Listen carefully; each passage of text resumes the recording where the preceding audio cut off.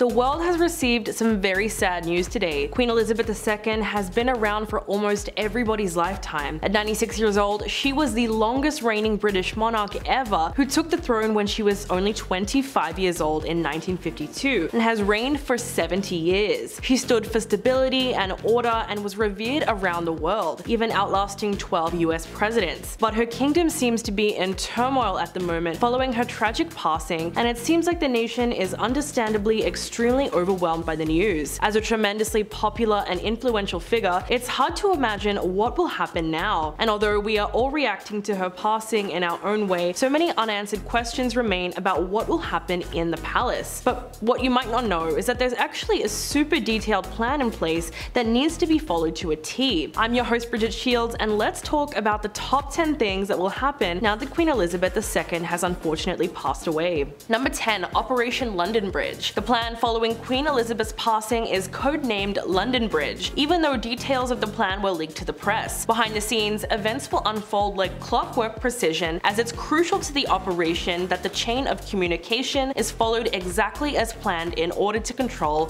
the spread of the news correctly, as the information must be brought to the British government first before the world finds out. In fact, a similar plan was followed when Prince Philip, the Queen's husband, died in April last year. When the Queen passes, a number of strict measures will immediately come into play. First, the Queen's private secretary directly informs the Prime Minister and the Privy Council office, which works with both the monarchy and the government. The Queen's private secretary is supposed to use the code words "London Bridge is down." Then the Prime Minister will host urgent calls with the Cabinet Secretary and the senior cabinet. From there, the Foreign Office will inform the 15 governments and the 39 nations in the rest of the Commonwealth to let them know the news. So it's really crucial to the monarchy that the information is very well contained before it becomes public knowledge. If you're loving this video so far, please hit that like button, it would really help us out. Number 9. The bells will toll. Once all the really important people know, everyone else across the United Kingdom and the world will find out. You'll probably remember for the rest of your life where you were when you heard the news. In London, the ceremonial traditions of the British monarchy will begin. National flags will be immediately flown at half-mast on all government and civic buildings, like churches and the royal palaces across the UK. This should happen within 10 minutes of the news being broadcast to the world. Then official gun salutes will be arranged in London at all saluting garrison stations. In the immediate hours after the Queen's passing is announced, the bells will toll in churches all around London. Not only that, but the famous tenor bell at Westminster Abbey will be heard, which is only ever rung in the event of a royal death. St. Paul's Great Tom will also toll. Britain will enter a period of mourning before the funeral, and multiple businesses will close for around 10 days. Things like theatres, clubs, and sporting events. Only at this time will full details of the royal funeral be issued,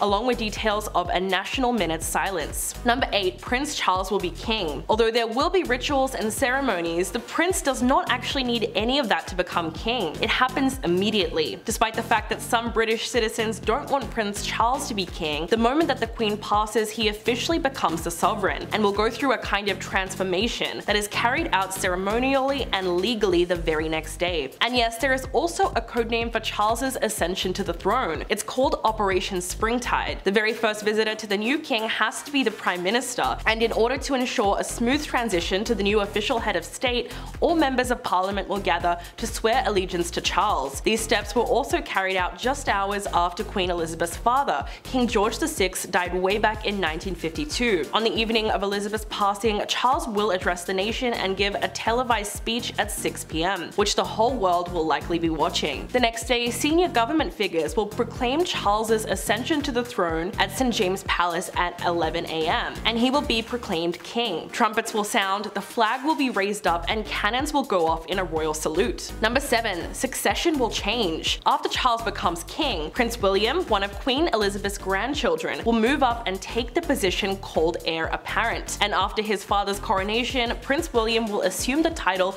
of Prince of Wales in a separate ceremony. Charles is currently called the Prince of Wales, as that title is traditionally given to the next in line to the throne. This would make Kate Middleton the Princess of Wales, but because this was Diana's title, she might choose a different one, just out of respect for her late mother-in-law, which is kind of like how Charles's current wife Camilla uses her own title, the Duchess of Cornwall. So the Queen's passing would totally change the line of succession, and put William and Kate's children a lot closer to the throne. So George would become second in line, Charlotte would be third, and little Louis would be fourth in line line, and Prince Harry will still technically remain below them in 5th place to the throne. Interestingly enough, the original law stated that younger male heirs would be considered for the throne before their older female siblings. However, in 2013, this all changed, and now any older female sibling born after the 28th of October 2011 can be considered first for the throne. So because Princess Charlotte was born in 2015, she gets to keep her place in line. Number 6. Mega crowds. There will be a massive outpouring of grief as soon as the public finds out, which might be similar to the wave of emotion felt after Princess Diana's death in 1997. This is because most people never knew a time when Queen Elizabeth wasn't queen, and so they won't even be able to imagine the moment when the Queen passes. For the British people, it will be a moment of tremendous grief and will likely be very overwhelming. According to documents obtained by Politico,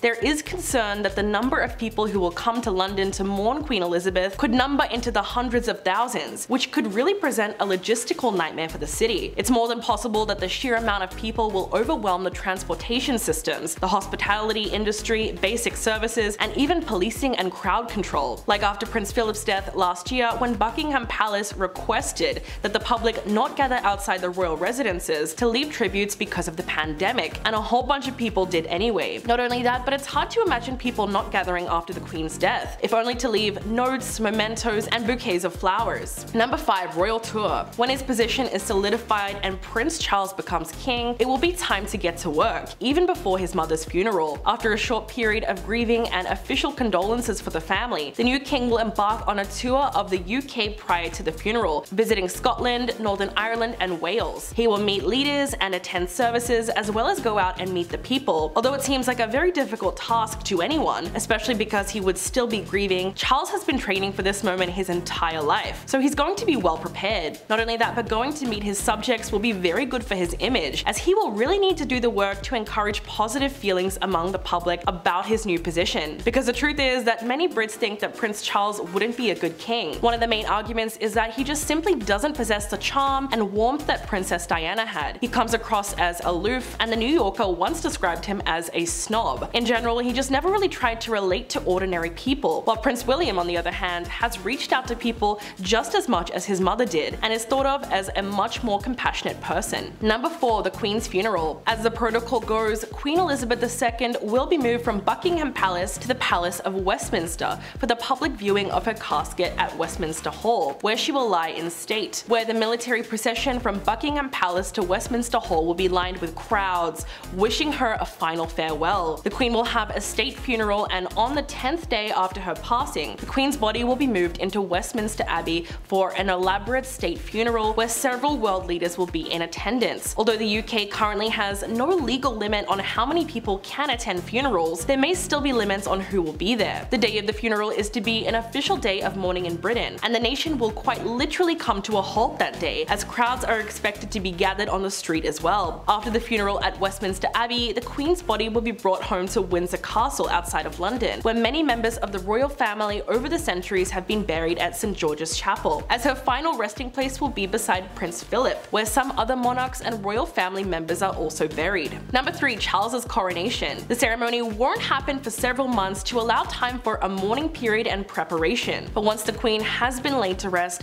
the palace will get to work and organize a coronation for the new King of England. For instance, Queen Elizabeth ascended the throne after her father died in 1952, but her official coronation was only held a year and a half later, to allow an appropriate length of time between a monarch's passing and holding a celebration to crown the heir. Charles will then pick his name, as British monarchs are allowed to pick their own ruling name when they take the throne, like Queen Elizabeth's father, King George VI, who was known as Bertie, but he chose to be King George after his father, King George V. Elizabeth, on the other hand, had a far easier choice, since her birth name is the same name as another one of England's great queens, Elizabeth I. So there's been a ton of speculation that Charles would choose a different name when he is crowned, like George after his grandfather or Philip after his father, but chances are he'll end up keeping his name and just become King Charles III. Number 2. Camilla will be queen. Although it didn't always seem likely, it's become quite apparent that Camilla will be named Queen Consort, because according to experts, the longer that she's actually married to Prince Charles before he ascends the throne, and the bigger her public profile becomes, the more likely it is that she'll be formally styled as queen when Charles becomes king. So why was it thought that she'd never officially be queen even though she's married to Charles? Well, it has a lot to do with her choice of current title. Technically, as the wife of the Prince of Wales, Camilla is entitled to be called the Princess of Wales, but because that was Princess Diana's title, she instead chose to use the Duchess of Cornwall, out of an apparent respect for her memory. So based on the fact that she chose to keep her lesser title, there was speculation at the time of her marriage to Charles that she might be called Princess Consort instead of Queen when Charles becomes king. But as her popularity has steadily increased over the years, this seems less likely now. Although to anyone who is unaware of the history between Charles, Camilla, and Princess Diana, I couldn't recommend enough that you look into it and find out why Camilla was so unpopular in the first place. And coming in at number 1, uncertainty. Although there is much debate about what happens when the Queen passes in terms of the continuation of the monarchy, chances are that everything will stay the same. Despite the rumors, Prince William will never be king before Prince Charles. But the thing is that Charles is still likely to have a very short reign due to his age. Unlike his mother, who unexpectedly became queen at just 25 years old, 73-year-old Prince Charles has spent his entire life in preparation to wear the crown. As of now, he is the longest waiting heir apparent, and he will be the oldest British monarch ever to take the throne. And there is still a lot of uncertainty as to when that will happen. But after his own passing, the monarchy will continue to streamline and modernize as a younger generation takes the reins. But it's slightly less clear what will happen to the Commonwealth, which is the association of independent former colonies that accounts for almost a third of the world's population. In 2018, the Queen insisted that it was her sincerest wish that Charles carry on as head of the Commonwealth, to which all the government leaders agreed, and officially announced to the press that he would take her place when she passes. Well, that's it. Thank you guys so much for watching, and I'll catch you in the next video.